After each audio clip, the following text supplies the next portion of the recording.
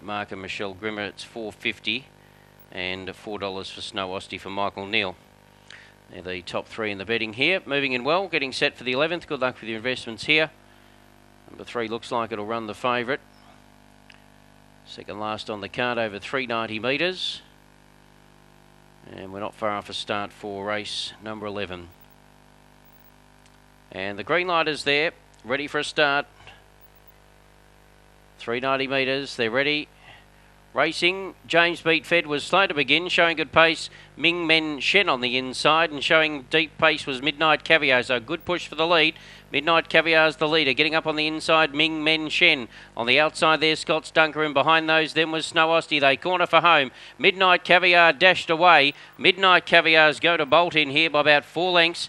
Snow Osty second. Third placing I think will go to Scott's Dunker from Ming Men Shen, and close up there was James Beat Fed, who was really never a winning chance, and back with it was Ming Men Shen.